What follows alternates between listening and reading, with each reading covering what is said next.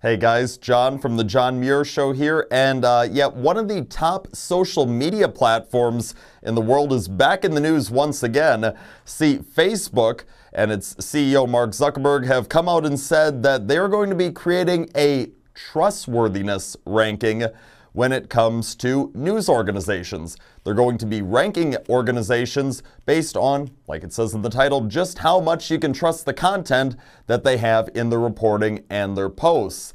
This all coming after Facebook had been under quite a bit of scrutiny, as it turned out that a data breach compromised the information of at least 87 million of their users that had gotten Mark Zuckerberg to go to Capitol Hill to speak with congressional investigators on various committees.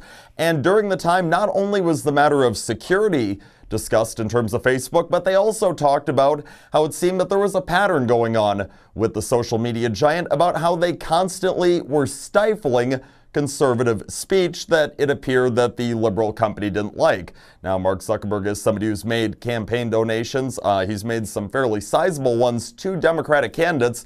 And you just know how a lot of folks in these companies are, so kind of shows the hand of Facebook, especially when they start shutting down things that they should not be shutting down and trying to deem them as hate speech.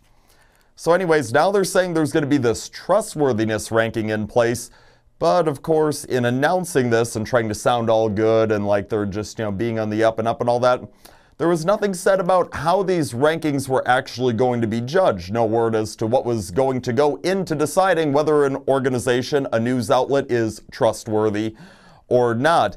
And should we really have faith in Facebook at this point in time?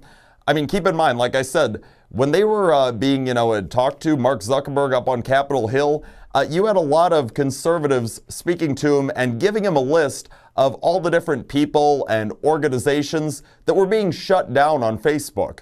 And Zuckerberg was saying that, oh, well, with Facebook, we're not purposely trying to go out of our way. Oh, they all happen to be conservatives. That was a bunch of Republican sites that we were shutting down. Oh, no, this is news to me. This is the first time I'm hearing it.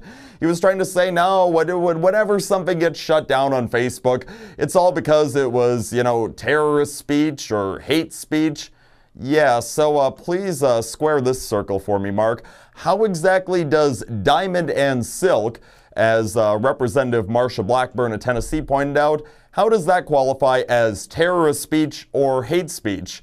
See, there are a couple of African-American conservative women who make a living by doing videos where they talk about their political views. They're very pro-Trump. They don't go saying anything that's considered hateful. I mean, there's some people who would disagree with it, but it's not like this is hate-filled. This is not some like alt-right, conspiracy site that's going on here. This is just two people saying how they feel, making a living off of it. They're not swearing. They're not doing anything that would be traditionally seen as inappropriate, but yet at the same time, you decide to pull the plug on them. Why? Because you don't like it. You can't stand the fact they're pro-Trump. You can't stand the fact that there are African-American people out there who don't fit into that box that you and so many people on your side of the aisle like to always try and fit all minority groups into. Oh, they're a minority? They're a woman? That means they've automatically got to be a Democrat.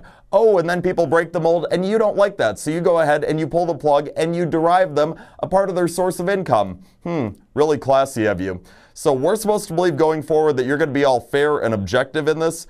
Well, you know what? It makes it even more difficult to believe when you find out that the group that is going to be determining what is considered the, what do you call this? The trustworthiness rating? Yeah, including in that is the oversight of a law firm that has ties to Eric Holder. The far left former Obama administration official? Yeah, that guy. So you're trying to tell me that this is all just going to be called straight down the middle?